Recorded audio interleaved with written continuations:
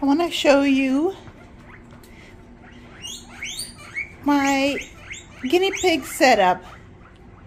So I've got 3 of them here, 1 of them here. These are the Midwestern cages. They come with a liner. This is Judy. That's Sonic.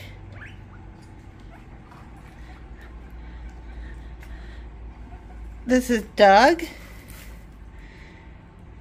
And that's Shadow.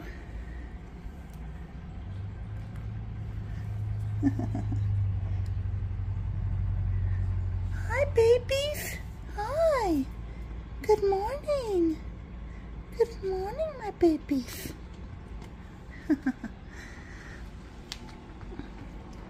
I've got their cages covered up for the night, but let me take off the blankets and the top, and I'll show you what it looks like inside.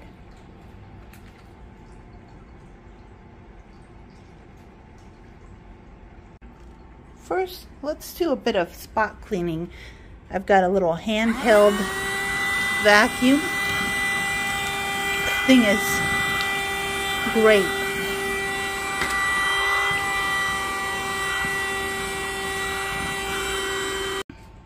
I love having the porch area because I can feed them out here. Here they're eating apple, but I've foraged some stuff for them and I'm about to dump it into the porch area.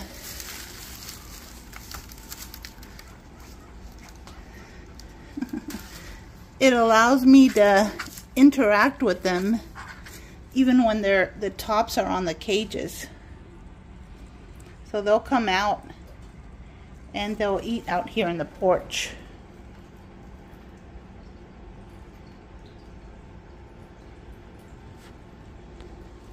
And let me show you what I use.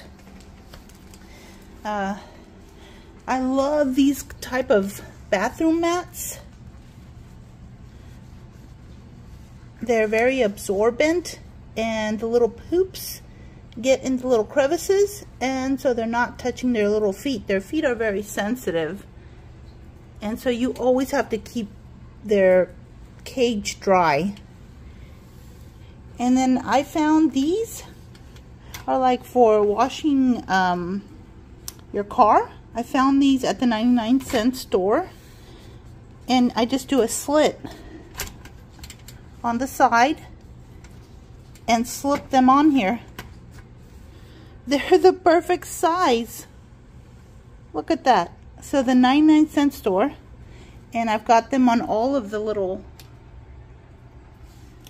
openings here, because you don't want this exposed. They could break their little feet here. Okay, and then I have an area for their hay. Here I just use one of the little hay bins that I had purchased online, but I didn't, this is when I first started caring for my guinea pigs, and I didn't know this thing wasn't going to work out. But I've modified it so that all the hay just doesn't, you know, fall out of it. Okay, I've got a little tunnel. Little soft tunnel. They love this thing. When the top is on, I attach it to the top.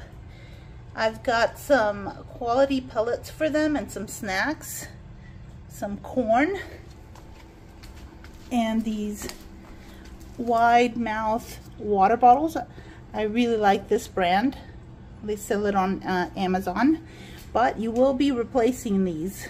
They're about $6.50, but you will have to replace them periodically. Okay.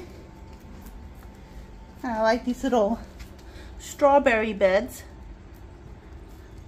This one is good too, as long as you put something under it. Okay, here's a hay rack that I just made myself by bending a CNC panel.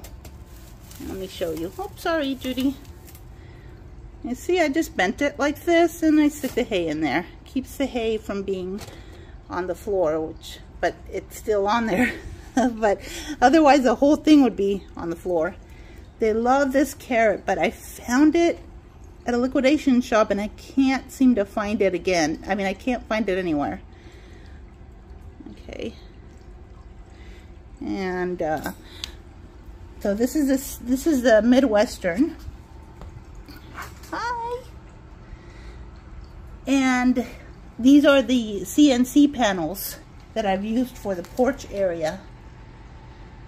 I just attach these with zip ties. There.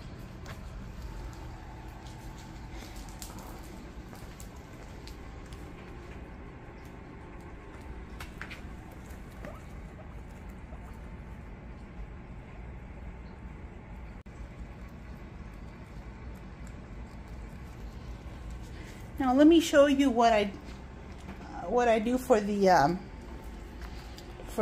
bottom of the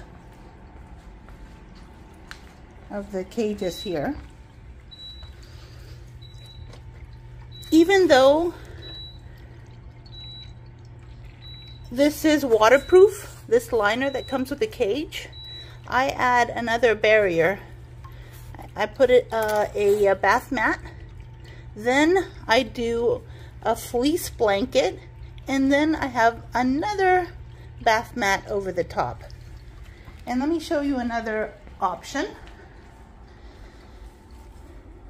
Instead of a bath mat, I have these extra large washable pee pad thing, reusable pee pads. They're for hospitals, or you know, if you have an elderly person that has incontinence, or a child that wets the bed, these are great. The extra large fits perfectly over the entire bed. So this is it's bigger than 2 by 4. And then I have the fleece and a bath mat. Oh, Daddy's home. Gotta go. Bye.